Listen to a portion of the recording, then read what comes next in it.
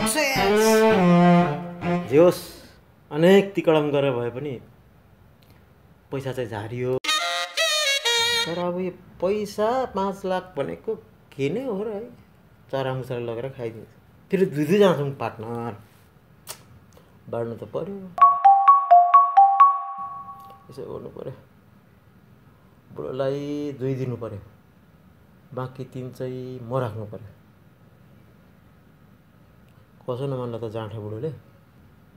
कि पैसा पनि साथमै छ कोटा सोटा छोडेर टाप्पो दियो के हो एकातिर 5 लाखै लिएर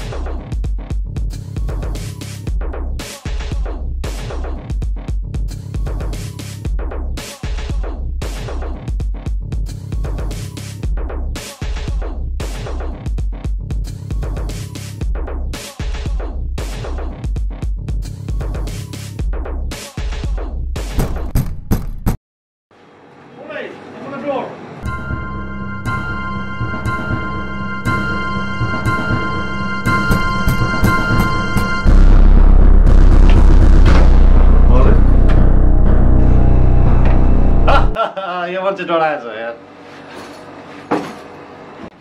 बुढा झन्डै जान्यो नि अरे साथै गयो है अन्त के त अन्त छोरा जाति बताउँ त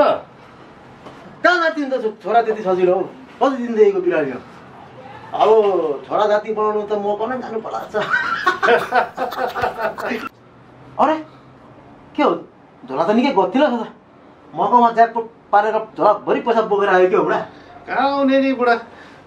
सिपुको त्यो गनाउने हाफ प्यान्ट र त्यो भेस्ट मात्रै छ नि त्यहाँनिर अरू के छ के पनि छैन नि हिजो बोक्ने कन्डिसनमा थिएन 5 लाख डलरको एउटा ब्रान्ड न्यू सुटै फेरि हाल्यो बुढोले फेरि रातभरि स्वर्गमा पुगेर बुढोको होस हवसै भयो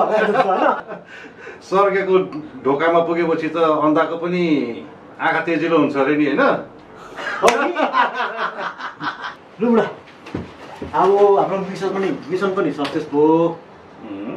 अब पैसा बाँडफाँड गर्नुपर्छ होला गर्नु पर्यो नि हो नि त अब गर्नै पर्छ अघि यसो मैले विचारेको तपाईँ 2 म 3 राख्नु पर्छ कहाँ हुन्छ त्यस्तो कहाँ हुन्छ हौ मैले रिक्स मात्रै ल्याउँछु नि त बुढा विचार गर्नुहोस् त त्यो सिपिनीले पैसा दिनु आउँदाखेरि पुलिसलाई बोलाएर त्यहाँ रेडी पारेर राखेको म जाँदिन थिएन नेपाल फेरि आजकल त जेल गएको पनि केटाहरूले त नेपाल गयो भन्नु रहेछ क्या त्यस्तो कहाँ हुन्छ मैले पनि त मकौमा खर्च गरेको छु उसको सुट किनिदिएको छु उसको त्यहाँनिर सबै खर्च मैले गरेको छु गरौँ त्यसो गर तिमी 2 राख म चाहिँ 3 राख्छु नि त बुढा छोडिदिउँ है पैसा धेर नगर्नु 2.5 आधा राखौँ न त होइन ल त ल डिल भयो होइन ल ल आहो पैसा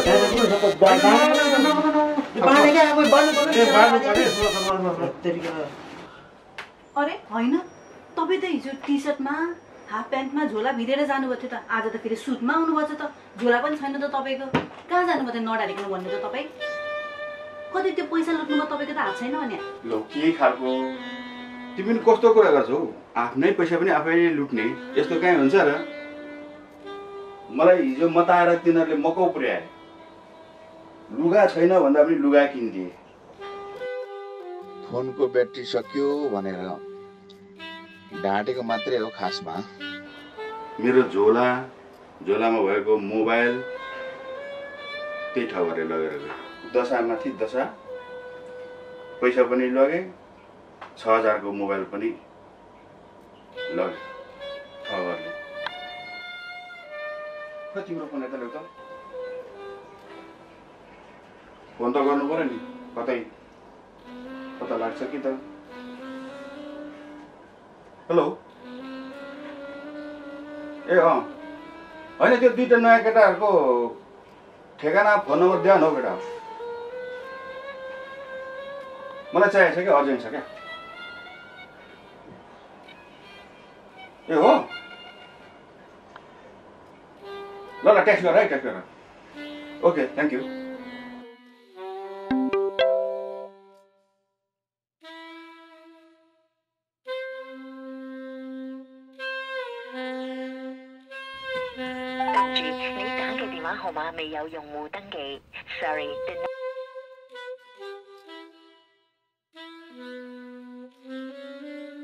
Number you have dialed has not been registered. 对不起，您拨的电话号码没有用户登记。对不起，您打给电话号码没有用户登记。के गर्ने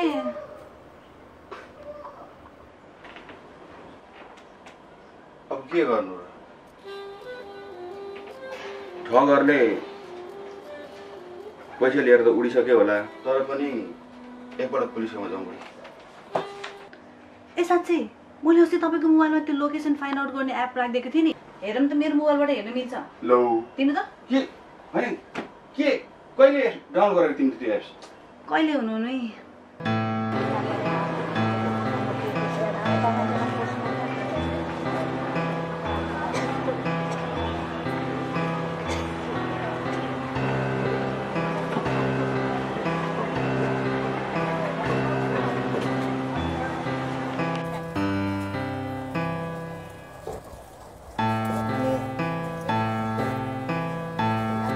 Kati? Ini dah jahat lah, ini dah tak suka lah. Ini kasih. Lah. Bisi dah lah. Bisi. Okay.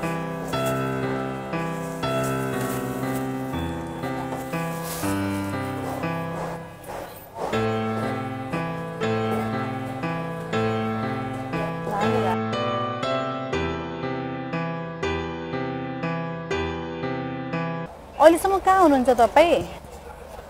कतिखेर आउने अलिकति कामको जिम्मा छ नहुने छ के आज सन्डेको दिन पनि काम नगर्ने हुने क्या रे राम्रोसँग छिटो गर त्यो काठहरु यता मिलाउ न हैन आज त्यो प्रकाशको छोराको भातखुलाइमा जानुपर्ने अब के 1 घण्टामा म आइपुग्छु ल म यहाँ अलिकति सब्जी किन्दिए हो शपिङ गर्दिए हो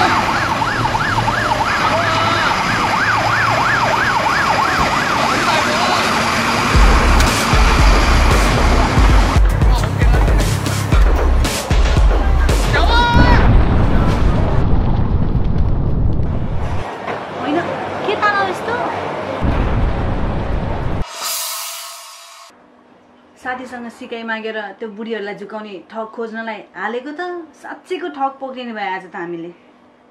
ल हेर्नु कहाँ छ भनेर ल हेर्नु त ए अनि यहाँ नजिकै परेछ त हैन तिमी त सीआईडीमा जाई खान्छौ कहिलेकाहीँ त राम्रै काम ल्याउँछौ तिमी झट्ट पुलिस लिएर आऊ है म त्यो दुईटालाई ह्याकेर राख्छु लु जाऊ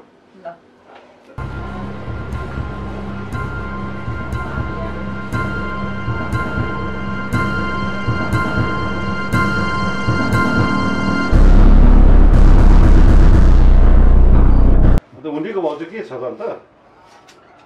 हेर न बुढोको दिमाग अनि यति दामको पैसा नेपाल पढाएर के चाहिँ गर्नुहुन्छ हात्ती मुखमा चिरा जस्तो बरु यसो आइडिया लगाएर यसलाई बढाउने यसलाई बढाउने चाहिँ आइडिया निकाल न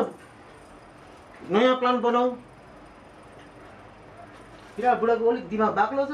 सबै आइडिया तिम्रोमै छ त अन्त कि बुढो यो पैसासँग भाइलाई लगेर म पो जाने त जाने हो ड्याम्मै ज्याकपट पर्यो भने त अनि सकिएको नि होइन र हो नि हो फेरि मेरो त यता फेरि प्रब्लम के छ भने छोरालाई पनि दिगो पार्नुपर्ने छ नि त भाइ अप्ठ्यारो छ क्या त्यहाँ नि जाउँ न त है यसो बरुभन्दा अलिकति चलाक हुनु पर्ला होइन गएर 2-4 महिना चाहिँ मकतिरै बस्नुपर्छ होला हामी कतै फेरि सिफुले पुलिसहरू पो लगाएको छ कि होइन ठिकै कुरा ठिक कुरा ल त्यसै गर्नु न त जाने भयो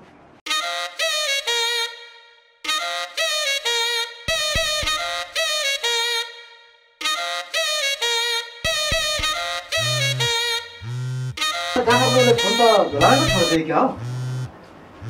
हेरौँ त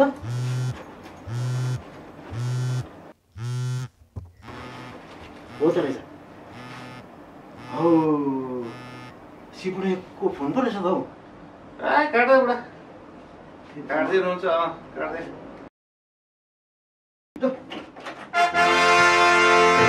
पैसा 33 पचाउँछ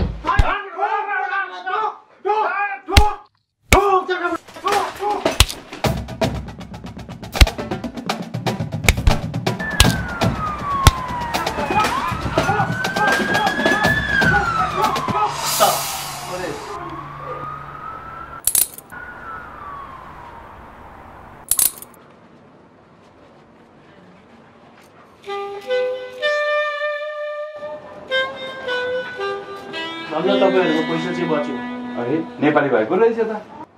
नेपाली भएर त सजिलो पर्यो नि चाइनिज भएर त कहाँ मलाई इङ्ग्लिस मात्र बोल्न आउँछ चाइनिजै बोल्न आउँदैन उता रेस्टुरेन्टमा काम गरेको बानी के गर्ने त्यो चिकन पुई भन्ने मात्र आउँछ अरु त कहाँ बुझ्नु त नेपाली भाइ भएर त सजिलो पर्यो नि फेरि हाम्रै उता पोखराकै रहेछन् माइली आमाको सोल्टीको छोरा रहेछन् के कसैले फोनबाट धम्काएको भरमा आफूले यति धेरै मेहनतले कमाएको पैसा चाहिँ सजिलोसँग नदिनु होला अनि तपाईँ चाहिँ निकै रङ्गीन मिजाजको हुनुहुँदो रहेछ आफ्नो यो रङ्गीन मिजाजलाई चाहिँ अलि कन्ट्रोलमा राख्नु होला नभए फेरि तपाईँ पनि कुनै दिन नराम्रोसँग जागिन सक्नुहुन्छ अनि बाबु हाम्रो पैसा तपाईहरुको पैसा चाहिँ पुलिस स्टेसनमा आएर लिनु होला